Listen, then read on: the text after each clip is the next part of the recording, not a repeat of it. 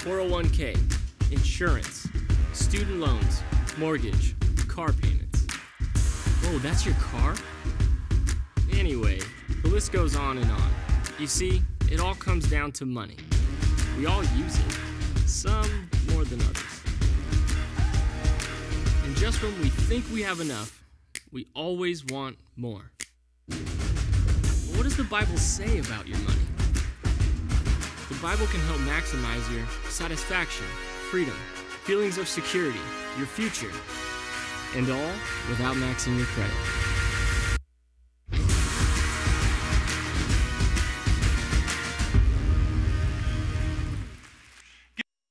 Church, how we doing? Make some noise. Let me hear you out there. Come on, you awake? All right. So good to see you guys in the house of God this morning. Man, it has been a phenomenal first service. I'm not going to lie to you. First service, the Spirit and the presence of God was all over this room. Like, if you miss it in the second service, it's probably because it's your fault, okay? Like, God is active, He's moving, He has something to say, and I'm super fired up about it. But I want to kind of open up like this and say, there's some of you guys that are brand new to church world, and you're kind of coming in, you're trying to figure this out, and you're like, do I fit here? Am I welcomed? Is this a place that I could call home? Do I belong? And I want to start off first and foremost by saying the answer is yes to all of those questions, all right? You fit here. You're welcome here. We're so glad you chose to worship God with us today and that you're here. I mean, it's an honor that we get to do life with you today. And I'm telling you, you fit here, and here's how I know that. Because really, truthfully, behind the curtain here, all of us are just really broken people, and God is on a mission to put us all back together again, okay? We all have this enemy that wants to steal, kill, and destroy, and we have a God that said, I love these people so much that I did go to that cross, and I did give my body, and I did shed my blood for the payment of sin, and sin was the problem. Sin is the thing that holds us in bondage. It's the thing that destroys our life, that hurts us. Every time we run to sin instead of running to our Savior, it always causes us mega issues. And that's the stuff in life that's so messy. Those are the decisions that we made that weren't right. And those sinful decisions, Jesus said, I went to the cross to pay the price for all of that. That needed to be forgiven. That needed to be removed. And now that it's removed, I can have a relationship with these people that I so desperately love. You say, how do I know God loves me? Well, man, dude, He went to the cross and spread His arms out like this to show you He loves you. All right, He said, listen, I'm dying on this cross, and if you were the only person in the entire world that needed their sin forgiven, I would have still went to the cross just for you. You matter to God, and I also want you to know that at this church, you matter to us.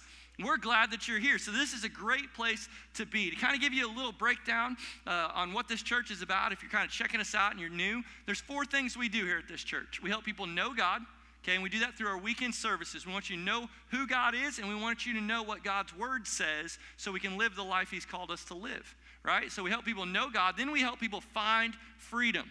Because we all come into, listen, some of y'all found it, all right? So listen, at the end of the day, we know that your life was full of mess and garbage and junk and stressful. Some of you guys, you're still under the bondage and the slavery of anxiety and fear and worry and discouragement. Some of you, it's the bondage of depression, and you can't get out of it, and it's junk. And we've been in this message series we're going to get to in just a second about finding financial freedom. That's been your junk. You got these areas of your life that although you've come to church and maybe you've heard that you need to know God, you've prayed a prayer, yes, God has forgiven you. There's still these other areas of your life that need to get worked out.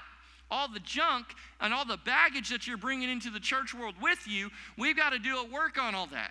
We've got to see some transformation happen in your life. And so the way we do that at this church is through our Rev groups. And our Rev groups, they meet weekly. And what's cool is this.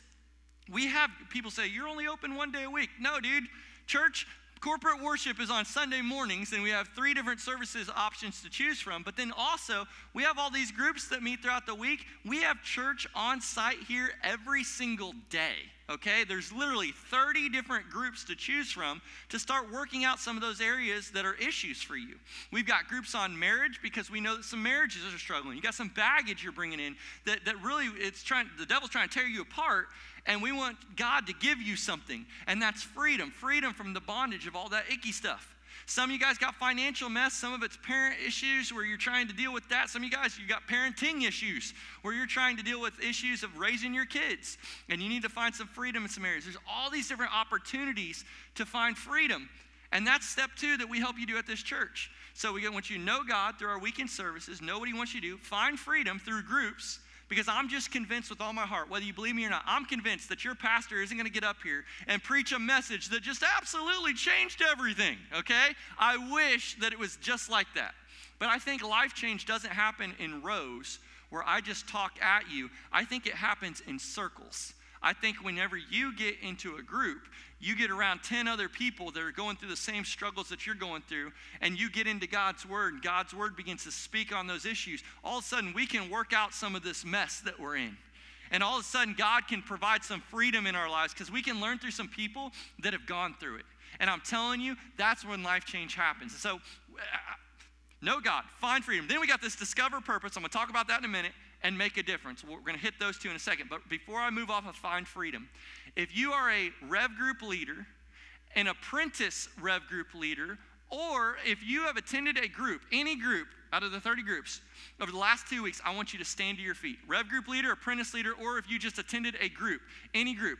Okay, stand to your feet, stand to your feet. I'm not going to embarrass you. I'm not going to call you out. I want to pray over you. That's all I want to do. I want to say, God is doing something right now in your life. God is doing something in you, whether that be through leading a group or whether that be through attending a group. I know that you're on a pathway towards something. God is using you maybe to disciple somebody else, to speak into their life. And I just want to pray a prayer of blessing over you for that. But I also want to say for all those of you that are on the pathway to find freedom, man, I want to pray a special prayer for you that over the next 11 weeks, as you're on this journey in these groups, that God just speak to you in a way you've never seen before. You hear something you've never heard before, and he touches your heart in a way that propels you to make the changes you need to find freedom. And then for everybody else that's sitting down, that's not in a group, I'm going to go ahead and put it on the screen. You need to join a group, okay? I'm going to put up here, here's the way you join a group. Browse through the groups right now, even as I'm praying, because listen, God wants you to find freedom as well. But I'm telling you, these guys have taken the step to go get it. And I'm telling you, God's going to bless them for it. Let's pray. God, thank you so much for this place. Thank you for your Holy Spirit meeting with us this morning. God, thank you for your Spirit falling on this place. God, we feel your presence here. We know that you're living and moving and active, and you want to work in our hearts. And that, God, we're here not by accident, that you have us here on purpose today to talk to all of us about an area of our lives that we need to make strides in, that we need to really grow in. And God, I pray that you grow us this morning. Teach us something that we need to know. God, for every Rev group leader and apprentice group leader, I pray a special prayer of blessing over them. Give them the wisdom to teach the curriculum appropriately, to minister to the people that attend properly, and that, God, you would just go before them even, that it wouldn't be them, because we know that anything good that's going to happen is going to come through you. So we pray that you use them and go before them to do a work in people's lives that only you can do. God, we pray that people truly find freedom. That, God, there's people that are taking their next step of faith to join a group. And God, I'm so grateful that they've taken that step. I pray that they be faithful to those classes every single week for the next 11 weeks, God, as they're on this journey. God, would you just break strongholds in their life? God, whatever their issue is, whatever the mess is, whatever their stress is, God, I pray that you help them to find the freedom that only you can offer. And as you do, we're going to turn around. We're going to thank you. We're going to praise you. We're going to give you all honor and glory for the work that you're doing in our lives. We pray all this in Jesus' name. We all said together, amen. Y'all can be seated. Y'all can be seated.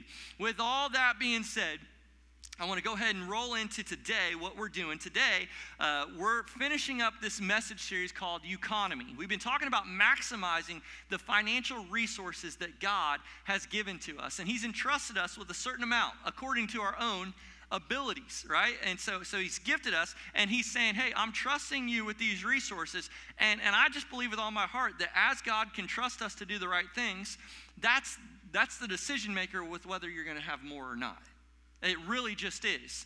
And the reason I say that is because if he's given you little and you haven't been faithful in little, it makes no sense that he would give you more. Here, you can't be faithful in little, why would I give you much? The scripture actually teaches the opposite, and it says, he that is faithful with little will be blessed with much. Okay? And so you go, so what is God saying? Is God against me having money? And we talked in week 1, this idea in Proverbs 13, it says, a good person leaves an inheritance for their children's children. So when it comes to money, he's saying a good person, they're going to have an inheritance not just for their kids, but for their grandkids too. Which leads me to believe when I read the scripture that God's not against us maximizing the wealth that we've been given and making more. He's not against it at all. In fact, you wouldn't be able to leave your kids anything and your grandkids anything if you didn't live a life to build wealth, right? So God's entrusted you with some. Now it's up to you to determine what you're going to do with what he's entrusted you with. We've been working through the messes and stresses, and we know that God wants us to get on a budget and begin to dump debt and to use some of the strategies we've taught over the last few weeks to really find financial freedom. Your life is not to be lived paycheck to paycheck, wondering how you're going to make it. I can just tell you, God, your heavenly Father, loves you so much more than for you to worry every single day of your life. That was not God's intent. That was not God's plan. And let me just tell you what his plan is, because it's right here in the Bible. Jeremiah 29:11 says, "For I know the plans that I have for you, says the Lord." Plans to do what? His plans are to prosper you, not to harm you. Plans to give you hope and a future. So let me just be very clear. Anything less than prospering you and a hope and a future is not of God. Right here, according to his word, it's not of God. Anything less that you've settled for, let me just tell you, it's because you've gotten in the way somewhere. You did something you weren't supposed to do, and maybe you dug yourself a hole, and you've been praying, you're going, God, help me out, God, help me out. And you go to the mail, and you get one of these little pieces of plastic in the mail, and it says, you've got credit. And you go, wow, God provided for me. He's going to dig me out of the hole by putting me more in the hole. No! That's not what he's doing, right? And so we've bought into some lies somewhere along the way in this area of our finances, and we thought these people loved us so much that they were willing to let us borrow money from them because out of the goodness of their heart. But no, not out of the goodness of their heart. They hope you don't pay them back and that you just keep paying a lot of interest. Because if you borrow $500 on a credit card and you just keep paying minimum payments, you're going to end up paying almost $1,000 to pay that $500 back if you just make the minimum payments. These people are not your friend. They don't love you like God loves you. So we think God answers prayers that way, and God said, no. That's the pathway that you went down that was wrong. That whole area of indebtedness makes you a slave to the person that's lending you the money. And need I remind you that Jesus died on a cross to free you from all forms of bondage, credit card companies included. You're not supposed to live that way. So he wants to give you a hope and a future, and for you to experience financial freedom, you got to do this things God's way. Let me give you the overview of kind of where we've been. The big idea, and if you know it, you can say it along with me. We're to give first, we're to save second, and we're to live on the rest. We're to give first, save second, live on the rest. On the count of three, we're going to say it all really loud and proud because we want this to get not just in our heads, but sunk into our hearts. 1, 2, 3. Give first, save second, live on the rest. Now, this is God's plan for finances. You can have your own plan. If it's working for you, by all means, do your thing. But I'd venture to say you wouldn't be here today and you'd have a better smile on your face if it was working for you. When we do it God's way, he honors us and he blesses us because we're obedient to him. So we're to give first. Giving first honors God. Saving second builds wealth. And then living on the rest, it teaches us contentment. And let me just be flat out honest with you today. We live in one of the most prosperous areas in all the world. Just the fact that you're here today in McKinney, Texas, you are so blessed. Like, let us not forget how blessed we are. We ought to have a better attitude and spirit of thankfulness. You say, my life's a mess right now, preacher. Well, your life's a mess because you haven't been doing this thing God's way. And you forgot to look at the whole fact and the big picture that God controls all of it. He controls every detail of our lives. Well, what are you saying, preacher? I've worked hard. My blood, my sweat, my tears. I climbed my way to the top. No. You didn't do anything to get where you're at. I know I'm being offensive today, right? You didn't do anything to get where you're at because by the grace and the love of a Father up on high, your God in heaven, he's the one that put breath into your lungs and allowed you to even get up and go to work. So don't tell me what you did.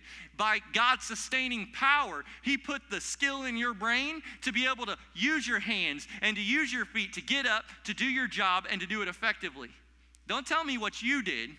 You did literally nothing, just like I did literally nothing. We do nothing. As a matter of fact, it's when we understand this idea that God owns it all and that God controls it all, and then when we take ourselves and we go, I'm taking myself, step way back. It's not what I'm going to do, God. You have a bigger plan, a bigger purpose, a bigger desire for my life. What is it that you have for me? When we begin to do that and look to God that way, that's whenever God can truly bless us in these areas. But you're never going to find freedom, not just financial freedom, but any freedom, until you decide to take a step back and go, God, what do you want? What do you desire? Okay, we've got to learn these strategies. We give first, we save second, we live on the rest. We live on the rest that teaches us contentment. Let me just be honest. We're not content, are we? We're not content. We always have this attitude. And listen, you wake up in McKinney, Texas, one of the most affluent areas in our country, and you wake up discontent. You wake up unhappy. You wake up going, I need more, more, more, more. And we've lost a spirit of thankfulness that says, man, you could have been born in a third world country with nothing, without a roof over your head. Well, it's 2019. Nobody lives like that. Why don't you go to Guatemala with me next year? Why don't you go on a mission trip with me? Let's talk after that. Then we can argue, okay? But I'm going to tell you, when I show you different parts of the world in 2020, right? When I show you that, then you're going to go, wow, I didn't get it. And I'm going to go, I know. You are so blessed. I am so blessed. Where we are, we're so blessed. But we've got to do it God's way. Now, last week I told you I'm going to share a simple strategy on how to avoid impulse spending and depression spending, okay? Because there's things that happen to us that we need to be very aware of. When it's happening, we got to go, oh, we talked about, ooh, we thought about this. We have a plan for when this happens. We're not just going to let it happen to us. We know it's coming. We're going to prepare for the train to come, right? We're not going to stand in the middle of the road and let it hit us. Okay, what am I talking about? Well, me and my wife, we've shared we're very different people. Amy, when it comes to spending, she likes to spend money all the time on little bitty stuff, like dollar items, right? She'll spend like thousands of dollars on dollar items, all right? And you're like, we don't need this. This is junk. It's going to break when you open it, right? Like cheap stuff we just don't need. It's more of a want than a need. And it's like, what is she doing? And I'm the opposite. I'm a tightwad. I'm a penny pincher. You know, I don't want to spend any money, right? I like having the money in my pocket. I don't like having it somewhere else, right? I don't like having none. So I'll save. I'm a tightwad. But at the end of the day, once about every 7 years, she's laughing because she knows I'm right, about once every 7 years, I will have a really bad depression spending moment where life just gets to me enough where I go, ooh, I'm so upset about something, or something didn't go my way, or, you know, just things aren't working right. And I go, I have to go spend some money. And she knows when I say that, it's like the worst nightmare come true. Because I'm not going to go buy a little bit of little bitty things. When I say I'm going to go spend money, it means I want to buy a new car. I want to buy a brand new big TV. I need to do something to make me feel happy again right now because, you know, I'm just going through it.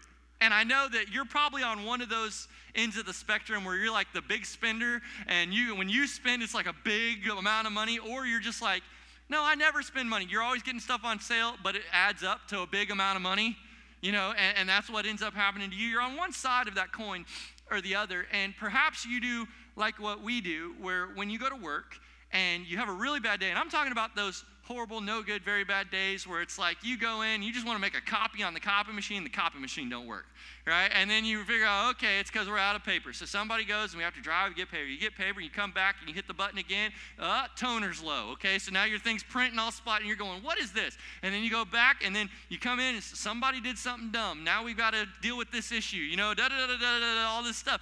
And then all day, you know that there's this enemy that wants to harm you, so he makes life extremely hard. Everything about your day just goes wrong. How many of y'all would be honest in the house, Lord, and say, man, I've experienced those days. Even recently, I've experienced those days. Come on now, this should be every hand. What's wrong with you people, all right? I'm having a bad day. These people aren't even participating, right? But at the end of the day, we have these issues and we have these struggles, and sometimes I would leave work and I'd call Amy and I'm like, dude, I'm just discouraged, depressed, and here's what we do. This is the mistake we make. The train's coming. We know it's on the track. We can hear it because it was a bad day, right? We go, I don't feel like cooking any dinner today, so let's just order a pizza because I'm tired, I'm angry, and if you talk to me wrong, I'm going to snap your head off, right? Like something bad's going to happen in here. And we know the train, you can hear it, it's close. Right? You can hear it coming, and it's like, dude, I'm about to make a mistake. And what happens is we end up blowing our budget money because remember, we've come to church, we've been doing this uconomy series, I've got my budget out, I've got my plan, we're doing everything right. And then you have a bad day, and you go into depression spending or impulse spending because you're emotional and you're tired. That's an easy way to blow the budget. How many of y'all you've seen this train come around the track a time or two, okay? Good. I thank you guys for being honest today. I'm not the only one. And I'm going to give you a very simple strategy, and then I'm going to move into a totally different direction. We're going to turn right. And you're like, what? Listen, this strategy, it just works. It's so old school that you're going to go, man, we're in 2019. I can't do that. And I'm going to go, dude, if you do it, it works, okay? Because it just works, okay? And it's called the envelope system. Somebody give me an amen if you know what I'm talking about. Amen. The envelope system. You're like, what is the envelope system? Well, let me tell you how it works. And before I pull out the envelopes, let me just kind of walk through it. I always automate the things that are the most important to me. Okay, so we do live in 2019. You can automate a lot of things to make your life a lot easier, to not have to worry about coming up with the money and paying the bill. You just come up with the money and set it up, and it just auto takes it out of your account, and it just pays it. So you don't ever have a late payment. So there are some very good advantages to where we live, but I think we need both. I don't think we're like completely out of the envelope system and we can all go digital. I don't think we're there yet, okay? And if you're living there, you're probably messed up. So I'm going to bring you back to kind of half and half. First thing I automate, because I always automate the number one things in my life. I always automate my giving. I always automate my giving. I want to give first. Remember, the whole idea that God said is that you're blessed when you're being a blessing, and that he'll open up the windows of heaven and pour out so much blessing over your life that you won't have enough room to receive it. That's Malachi chapter 3. So I want more blessing than I can receive. And God, if this is what you're saying to me, then this is what I need to do. So first thing I automate is I automatically automate my gift every month. Every month. It's the very first thing. I would be doing God a disservice and putting him in a place lower than first place by having anything else paid for outside of taking care of God first, because I want to honor God with my finances. So I take care and automate what's important. Second thing I automate, you probably do this too, is your house payment. You obviously, you want a roof over your head. You go, we got to take care of that. So I want to make sure that payment gets taken care of because I don't want to get kicked out of this place. Some of y'all realize you don't pay, you get kicked out. I don't know why those people are so mean, but apparently they got to make money too, right? And so at the end of the day, you need that house. So we automate that. The other thing that we automate is our utilities, because we're like, well, wait a second, we don't want the light. We want that. We like when the switch gets flipped, that the light, boop, he said, let there be light. Boop, it just comes on. I love that part about it. And then the water. I love like going and taking a shower and, hey, the water's working today. Hot and cold. That's all good stuff. Can we all agree that's good and it's important? Say yes? That's important stuff. So we automate those areas, and those areas of our life are really pretty consistent on what they're going to be. As long as you're just not leaving the house on with all your, water on and utilities like Home Alone, okay, then you're going to be okay, and your bill's not going to be too different than it was the last month. So we automate those areas, but there's some other areas that definitely get us in trouble where we still need this envelope system. That without this envelope system, this is where the impulse spending and the depression spending just eats our breakfast for lunch, right? That didn't even make sense, but that was awesome. Okay, so first one is grocery money. Grocery money. So you get paid, and you got money in your hand. Woo, this is awesome. I like getting paid. How many of y'all like getting paid? Somebody say yes. Oh, yeah. Something's wrong with you if you don't like getting paid, right? By the way, people couldn't even talk because I brought all this money out, and they're like, dude, look at this. I got everybody's attention. This is so cool. So I've got $1,000 right here, all in $100 bills. This is a good day. Okay, I've got money, and so we get paid, and we're like, yes, I've got money. Woo, bank account looks good. And then we don't have a plan, and then we lose all of our money. So we don't want to do that. So what do? Well, we automated what was important, and then we take a few dollars, and we go, what is our grocery bill going to look like? Because we budgeted, and we go look at that paper, and we go, ooh, It says right here on the Excel spreadsheet, I'm supposed to have $500 right here available. So I take my 5 $100 bills, and yours might look different. It might be more, it might be less. Dude, I got a big family, right? So it is what it is. And I put my 5 $100 bills into this envelope. And what I love about this system is that it doesn't cost $500 to do this system. It costs like $2.50 to buy some envelopes and a marker. Okay, it's simple, cheap. You put that in there. And then I said, hey, when I'm doing my budget, I can't just budget all my money away towards savings and paying off debt. I need to have some fun.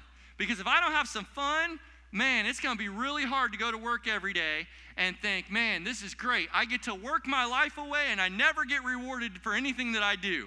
So don't mess your budget up by not making yourself have a little bit of fun. Right? So you're going to take some money, you're going to have a fun envelope. And you might put $100 in there, whatever it is to you. You guys can budget that out. And you put that in that envelope. Then this one. This one's the one that gets a lot of people.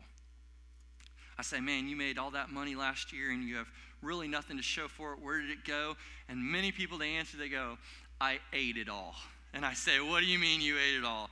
And they said, eating out kicked my butt this past year. And if you looked at your budget and you've been working through this, you probably looked and realized that you're eating all your money too. And it's expensive. So what you got to do is you got to put in there, hey, I'm going to put a certain X amount of dollars into this envelope so I can eat out. Now, here's the trick. And there's probably several more envelopes in different categories, okay? You're going to have to come up with them all. One of them might be savings, or you could elect to get a totally separate account, put it in a savings account, just auto draft it. Kind of a cool thing. But come up with your envelopes, write on the front of them, and then put the money in. Now, here's the key that makes the whole thing work. Doesn't work if you don't do this. Don't bring these envelopes with you everywhere you go. If you have all your money with you at every given point in time, let me tell you what will happen. You're going to be in the grocery line, and you're going to be doop, doop, doop, doop, and they're smiling at you. They're ringing up your groceries, and you got it all there. And at the end of that, you only got $500 to spend on groceries in your budget, and you get it all ringed up, and it's $687. And the mistake we make is we go, it's $687. Oh, no, I'm embarrassed. And also, I'm going to use my eat out money and my fun money to pay for this. Wrong. Can't do that. What you do is you just take your grocery money and you only bring this envelope with you. I know I'm not making friends, but I hope I'm influencing people, okay? Because at the end of the day, if you only bring this envelope with you, you only have $500. Now all of a sudden, you're going to look at this little thing of groceries you got and you go, maybe I don't really need this 5-gallon jar of mayonnaise that I have sitting right here. Right? 5-gallon jar of mayonnaise may not be, I know you always wanted it, but it may not be what you need. Right? You can settle for the little cans to the 5-gallon, commercial jug. Okay? You got to do that. It holds you accountable. Maybe you look down and you go, all these pastries I have, I don't need all these pastries. Probably not that good for me anyway. So you keep these separate. And guess what? You don't go back home and get the other envelopes to cover it. You live within your means. It holds us accountable to live with money that we have instead of money that we don't have. What a novel idea that we'll only spend the amount of money that we actually have. I'm going to let that sink in. That's a new concept for a lot of people in the room. You can only spend what you have. Let me just tell you, I'm going to tell on myself. When I go to a fast food restaurant, I'm like the worst. Dude, if we go to McDonald's, now McDonald's is supposed to be cheap, right? It's supposed to be cheap. But when I go there, here's my standard order. If we go to McDonald's, you'll see me order this. I want 2 McDoubles, no onion. I want a large Powerade, no ice. I want a large fry, and then I always order a 20-piece of the chicken McNuggets because it sounds so cheap because it's $5.52 for that 20-piece nugget. That's cheap. Okay, I'll do it. And then I got to get an M&M McFlurry because you have to, right? And the spoon looks cool and you don't know why it's like that. And so it's like I have to have all this. And then what I realize is by myself alone with that food, I'll spend $16 eating at McDonald's by myself. That's a problem. When in reality, let's talk about what I actually could have lived off of versus what I indulge in. Because I can either spend $16 or I can go, you know what? 2 sandwiches and a Powerade, that's probably enough. 2 sandwiches. There's other people in other countries that like to have one sandwich, but I get 2. So shouldn't I live with some contentment and realize that if I have a goal and I have a plan and a desired outcome, I want my budget to work at the end, then I've got to live within my means. Because remember this little line, children do what feels good. Adults, though, they devise a plan and follow it. Children, they always just do what feels good. Ooh, M&M McFlurry, double M&Ms, please. I've done that, right? Like, it's just children do what feels good, but we're adulting now. Y'all remember, we're adulting now. And so since we're adulting, we have to live different than everybody else if we want to achieve our goals. So we avoid costly mistakes. We avoid depression and impulse spending simply by carrying an envelope with us. Going, hey, I'm going to the grocery store today. And one more tip on the groceries. Nowadays, you can order everything online, and you can actually see how much you're going to spend before you get there. And you can just pick up your groceries. It's the coolest thing in the world. It's called ClickList. There's all these names for it. Who knows? Look it up. Walmart has it. Kroger has it. Sam's Club has it. They all have it now. Go online and make your shopping list there. Don't go in there and look around. You start looking around, you want everything. Donuts look good. Ice cream looks good. Cake looks good. Everything looks good. You'll spend way more money doing it that way than if you just kind of create a plan and follow it. You say, okay, you've walked through this idea of envelope system. Yes, I have. I'm getting you back on a cash-based system because these things I think are of the devil. And I think that what you should do is as soon as you can get out of debt, as fast as you can, as soon as you pay one of these dudes off, I think you just need to start cutting them up. I think they're not healthy for you. I think they're not good for you. I think they're painful for you. And if you don't do this, here's what's going to happen. You're going to be tempted to go right back to where we started. And God wanted better for you than that. So don't live like that. Cut these dudes up because you don't need them. God's got a better plan. Well, what if I have an emergency? We've already been there and talked about that, bro. We've already talked about emergency. I'm going to roll through just where we've been in case you missed it because it's so important. This is the 7 baby steps to financial freedom. Baby step 1 is you need to get $1,000 cash in a beginner emergency fund. Very first thing that you should do to get out of debt is come up with $1,000 cash as fast as possible. And the way that you're going to do that is you're going to do some Uber driving. You're going to sell some stuff that you don't need because why? One man's junk is another man's. That's right. Somebody wants your junk. They think it's valuable. They'll pay top dollar for your stuff that you don't even like anymore. So get rid of that stuff. Sell some stuff. And that way you can get your hands on $1,000. That's the beginner emergency fund. Because the goal isn't to keep, hey, where's another card at that we can swipe it on this card and that way we don't. That's wrong. That's sinful. That's bad. That's living in bondage. And Jesus came to free you from bondage. So we're not doing that anymore. We're done with that. Baby step 2, you're going to use the debt snowball to pay off all your debt but your house. Okay, that means your car payment's gone, all your credit card payments got to go, and your school loans got to go. You got to get rid of all that debt. How you do it? What's the debt snowball? I'm going to very quickly speed through it. If you want it in detail, you're going to have to go back and listen to last week's message, okay? But basically it's this. You got a $200 credit card for Amazon. You owe $20 minimum payment. You've just been paying that $20 each month. What you're going to do is you're going to sell so much stuff that your kids think they're next, okay? And you're going to take the money you've raised and you're going to pay off this $200. You're going to find $200 more. So I really want you to save $1,200. Right? Get your $1,000 emergency fund and then your $200. Pay off that card. Everybody pay attention. The $20 minimum payment you've been sending to them is now free. You're not having to send it to them anymore because that card's gone. You're going to look at your next lowest card debt. We're going to call it a Best Buy card for $400. The minimum payment on that's only $40. You've been sending them the 40 and you've been sending these guys the 20. Now that this one's gone, you're going to take the 20 and you're going to add it to the 40. You're going to send $60 to these guys every month until this $400 is paid away. Once that's done, you've got $60 free. Whatever this next one is, don't just send them $100 a month. Take this $60 and add it to it. Now you're sending them $160 until that one's paid. And you're going to do that over and over and over and over and over again until all your credit card debt is gone. That's the debt snowball. Does that make sense? Say yes? All right, we've been working through it, and I've been giving you the same stuff over and over and over again because here's why. Our attention spans in the United States of America lasts for about 10 seconds. So I'm giving you the same info back to back to back to back. Why? Because I love you and you need it. Because I love you and you need it. So baby step 2, use that debt snowball. Pay off all things but your house. Step 3, fully funded emergency fund, 3 to 6 months of expenses. Now you go back to step 1, you go, I got $1,000 here. You need to save somewhere between $10,000 and $18,000 to really live. You say, why do we need that? I don't understand that step. If you lose your job, for whatever reason, you break your leg walking out of here today, and you can't move, and you're immobile, and you can't get to work, and all of a sudden they can't pay you because you can't work. All of a sudden now you're in trouble. And what will end up happening is you'll go, please, God, send me a credit card. And we're not going back to debt, guys. It's not God's plan.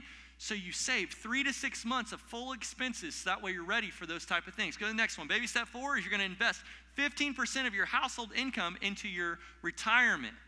Now, some people, when I say 15% into retirement, you freak out.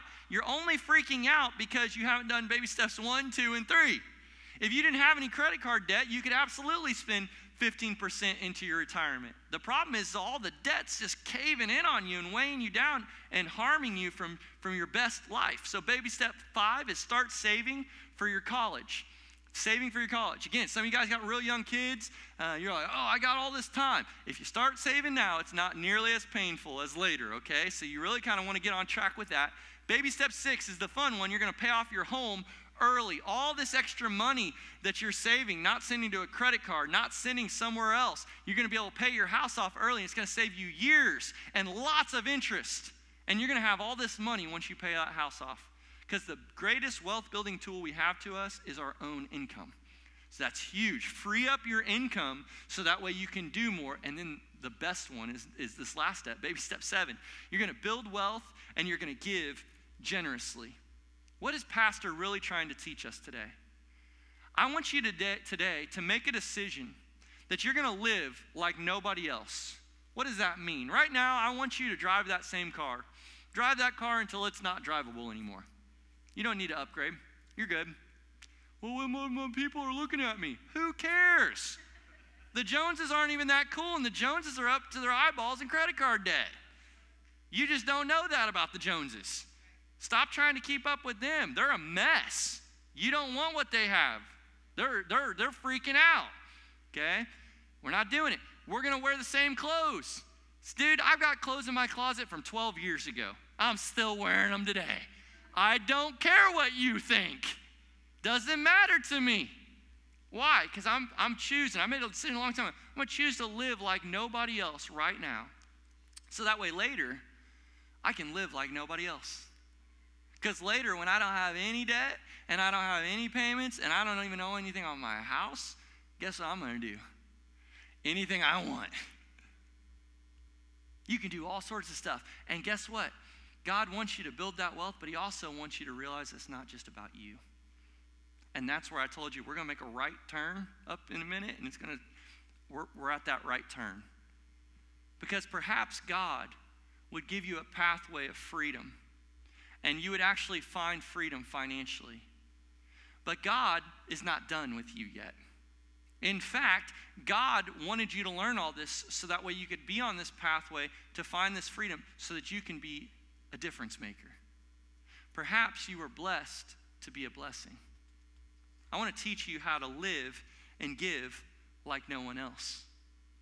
Because at the end of the day, life isn't just about you. And I think some people, as I'm preaching, they're hearing this message, and this is why I wanted to wrap up the series with this specific thought. I'm not trying to stir up a desire in your heart for greed. If your message that you've understood from this, if that's your takeaway, you've got the wrong message. Because at the end of the day, God would want you to live in freedom so that you can do more for the world around you. And I think there's this idea in the United States of America of selfishness that needs to be addressed. I think that we only think about what we want. We only think about our selfish desires. And I want the Word of God to speak to our hearts just for a few minutes as we close this whole thing down. Let God speak to you. And let me even say it this way. If you've liked what you've just heard up to this point, that was all God. Anything you didn't like, that was me. Okay? What we're going to do over the next few minutes is we're just going to let God speak. Let his word penetrate our minds, our hearts, and let it change us. Hear what his word says. Hebrews 13 says this: do not neglect to do good and to share what you have, For such sacrifices are pleasing to God. It pleases and honors the Lord when we give of what God's blessed us with.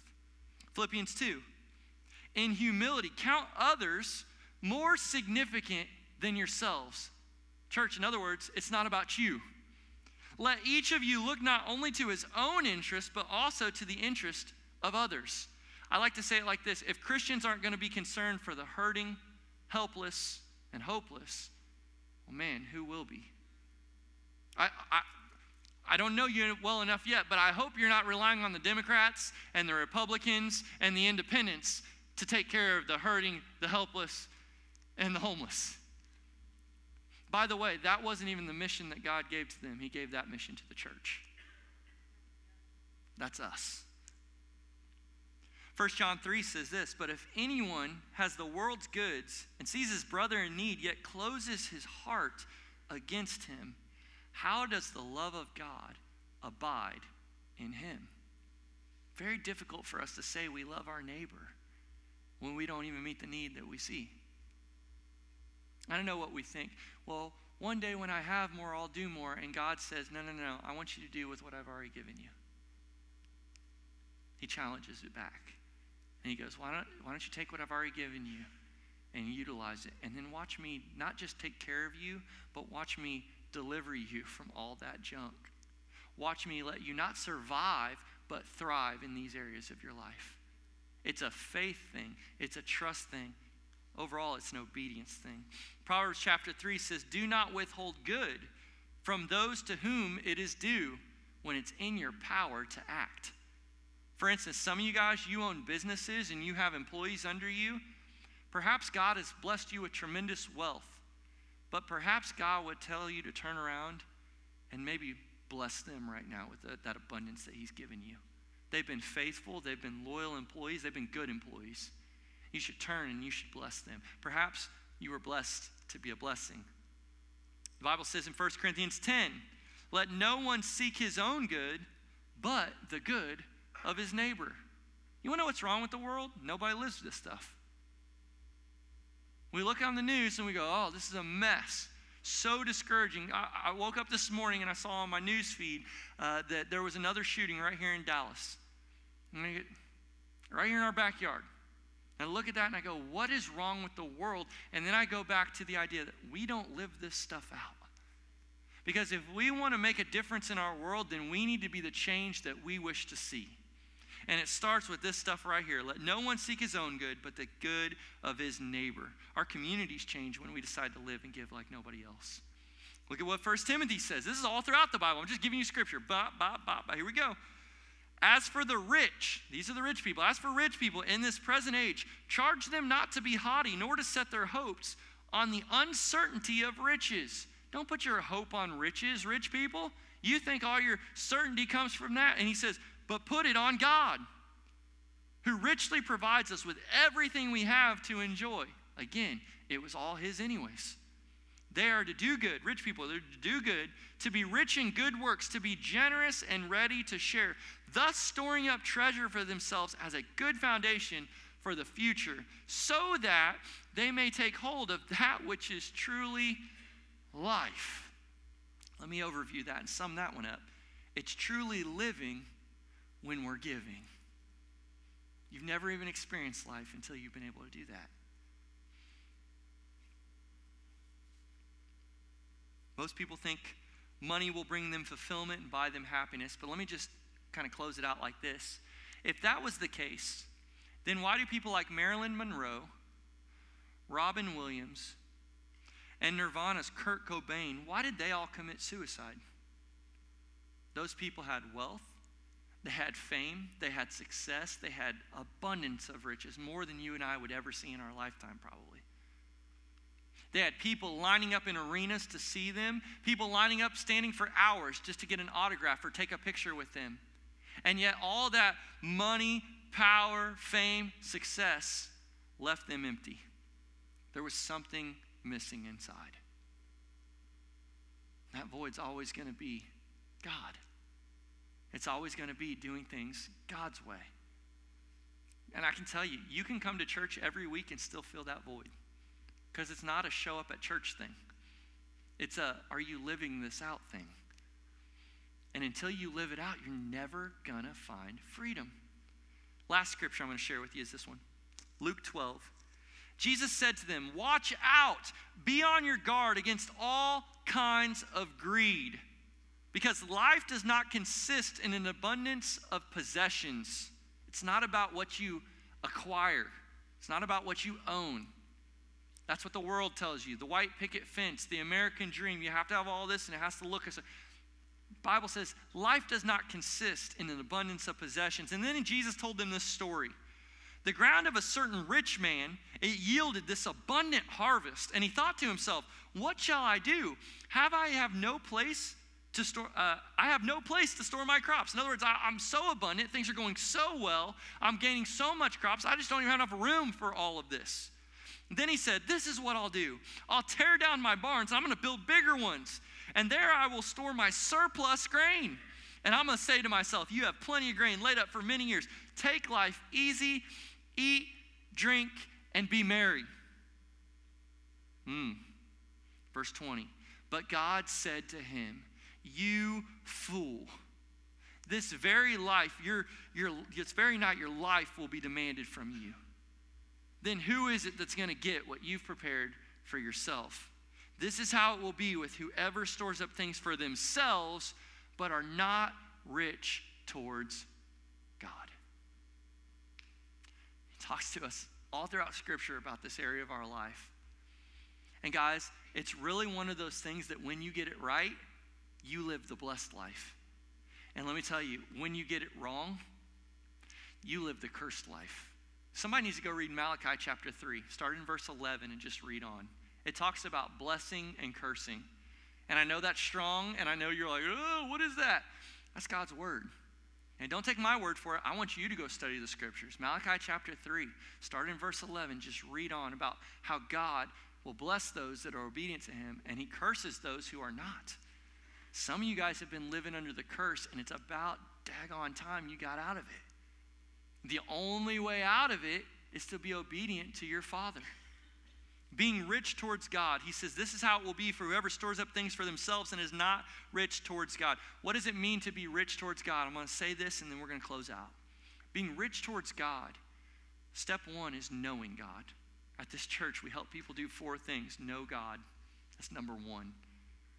We want you to know God, and then we want you to know what God's word says about how to live life. Because part of knowing God is knowing his word. And when you know his word, it sets you on a path to do step 2, find freedom. And some of you guys, you're struggling. It's not a financial area you're struggling in a marital area. You're struggling with a parenting area. You're struggling in an I don't know what to do next type of area of your life. Some of you guys are struggling in an area where it's been all about you. Life has up to this point been about what you think, what you feel, what you want, what you desire. It's been very selfish. And you need to find freedom from yourself. Because yourself is harming you. And if you love you like you think you love you, you'll do what God wants you to do because it's the best thing for you, right? So I say all that to go, you got to know God. You got to find freedom. Then he's going to say, if you want to be rich towards me, you got to discover how I created you. And the way you do that is through our growth track. Our growth track is 4 consecutive Sundays. And it meets all this next month. It's going to meet every Sunday, basically. Every Sunday it meets. And I want you to go to the growth track. Growth Track meets at 10:38. It meets at the same time this service started, all the way down the hall to the left. We have volunteers back there, and they basically walk you through these 4 classes, these 4 steps. And in one of those steps, the big focus is discover your purpose. Why did God put you on this earth? What were you made to do? And some of you need to discover that because that's part of being rich towards God. Know God, find freedom, discover your purpose. And the last one is when you begin to make a difference. When you begin to use your life for something that counts. When you make your life count. Because at the end of the day, let's be honest, when you were like 7 and 8 years old and somebody asked you, what are you going to be when you grew up? You had great answers, and most of those answers were you wanted to make a difference. And at some point in your life where you had that dream that you were going to make a difference, somewhere along the way, either you got distracted, life hit you so hard, it collided with you, and that's what happened to that dream. It died. And yet Jesus today, he says this. He says, listen, came to resurrect that thing back to life. Because that was a good dream, and your heart was pure when you said it. And guess what? You are a difference maker. And yes, you have dug a hole. But if you'll do this my way, I'll get you out of this mess. But you got to be obedient, and you got to do what's hard. It's not going to be easy. You're going to have to rein it in. You're going to have some self-control. You're going to have a budget. You're going to have a plan. And you're going to have to let me do something in your life. And when it doesn't make sense on paper to you, if you know it's me telling you to do it, you just do it. And when we do it, the blessings begin to flow. That's how it works. It just works like that because God is our provider and He controls it all. You say, I don't know how I'll make it because on paper the math don't work. I want to give, but I can't. Listen, you give first. You give first because it honors God. And I'm telling you, if you want anybody on your team, that's the dude to go after, okay? If there's a draft coming up and you can draft your favorite player, by golly, by all means, I hope he's your favorite player. Go after him. Draft him on your team. Do it His way. Invest in that way and watch what God does. Listen, He ain't never failed anybody yet. He ain't going to fail you next. You think He's going to waste it on you and be a liar on you? You test Him in it and He'll be proved that He ain't lying to you in these areas. You give first because it honors God. Then you save second. Guys, we have to do this. Have to do this. Live like no one else so you can live like no one else. You got to start saving money. Your future matters. That's the second thing we do. Give first, save second because it builds wealth, and then we live on the rest. And that's a really great spot to be in because it teaches us contentment. And by the way, everybody look at me real quick and we'll be done. Contentment is a good lesson to go ahead and start modeling for your children. Because quite honestly, you've been discontent and selfish for way too long. And it's about time you teach your kids something of value, that they can live within their means and to live a content life, that they don't have to have, gain, be, do. Man, is that really the life that you want to teach your kids? You're tired, you're exhausted, and you're stressed out, and you're a mess, and you're modeling that, and you think that's what you want your kids to know. For the love of all things good, Jesus, let's do it His way. And I always say this, and I always like to laugh at the end. You can always go back to doing it your way. But I venture to say we wouldn't be here in this mess if we had done it God's way. With that being said, I want you to bow your heads, close your eyes. As we get ready to get out of here, I'm going to ask for some honesty moments. Because that's where we're at. We're in the house of the Lord. It's time to get honest with ourselves and be honest with our Lord. There's some of you today that you need to admit that today, under the eyes of God, that you got a selfishness problem. And if you'll bring that to light and you'll bring it out and you'll say, yes, I acknowledge that, God will start working on that and you can find some freedom from that selfishness.